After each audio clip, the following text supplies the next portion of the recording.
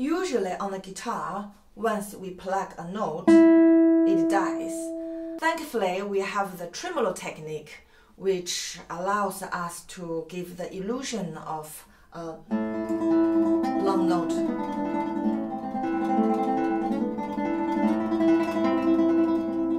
To achieve this, we need to practice slowly.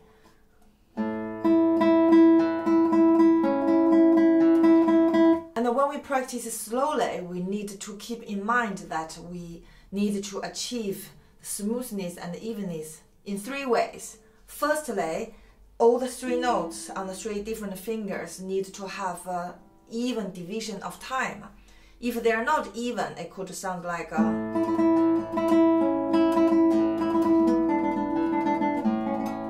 Secondly, we need to achieve even volume between the 3 fingers. Naturally, the strongest finger is the M finger, so we need to watch all the 3 fingers produce even volume. Otherwise, it could sound like not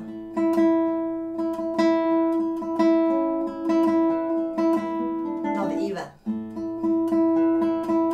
So really listen. Thirdly, all the 3 fingers need to have a similar tone. So naturally, the A finger sometimes have a bit thinner tone, so we need to make sure all the 3 fingers have a similar kind of shape of nails and produce similar tone. Otherwise, if one finger have a naily tone, it could sound like